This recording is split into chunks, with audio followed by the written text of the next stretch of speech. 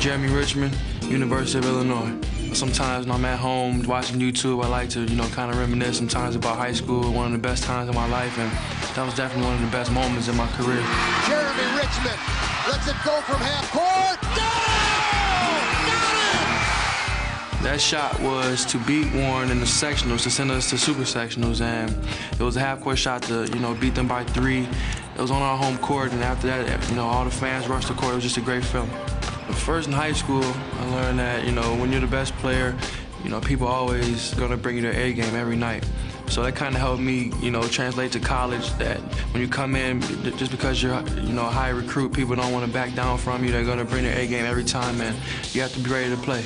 Right now, my game kind of reminds me of Corey Brewer or Darrell Wright. Slashers, a good size to them, a good frame. But down the line, I like to be somewhere around Kevin Durant style, unique slasher with a great jump shot.